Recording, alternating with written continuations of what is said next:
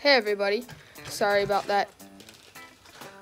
But anyway, today I am showing you how to make the torso, like the arms and legs. It's really simple. I have my variety of action figures from Star Wars here. I'm using the Scarif Trooper because he's pretty slim and it's easy to put stuff on. But I have a few demonstrations on how to make the torso. It's not much. What I did with my mech suit was I just had like a cardboard vest.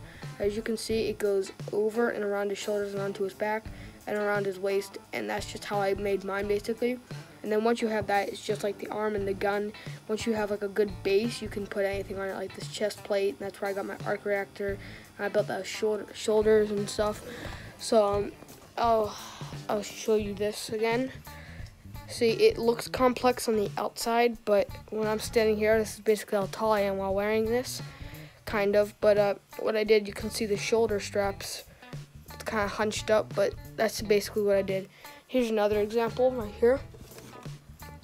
It's made off cardboard, perfect. It's actually, I can't put it on because it's for like props and for fitting and junk. But also, it's a cardboard vest.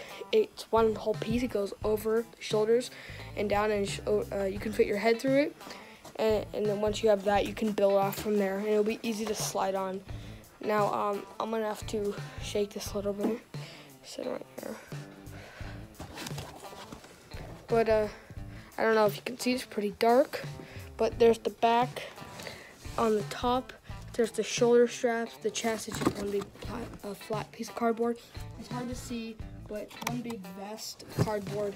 And right here is where the straps will stabilize the rest of the suit.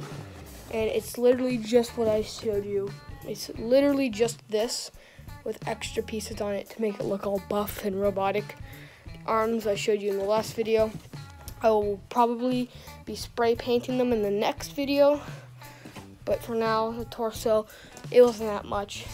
And I showed, I kept crossing over in the other video on what made this so like strong and buff. I already showed you, there's a flap underneath here, and there's triangles. If you haven't seen the other video, here it is. There's a series of triangles inside the chest plate.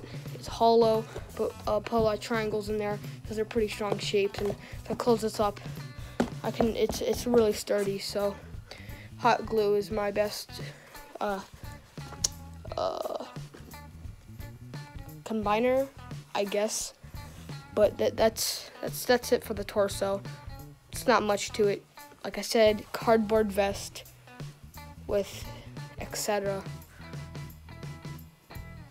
And then when I attach the arms, I just use duct tape, and then it connects down to the arms. That's that. It goes all the way up to the shoulder strap. So when my shoulder's on there, it lifts up the arms a little bit. And yeah. This is all just drawn on. I guess that's gonna be it. There's not much to it. Bye.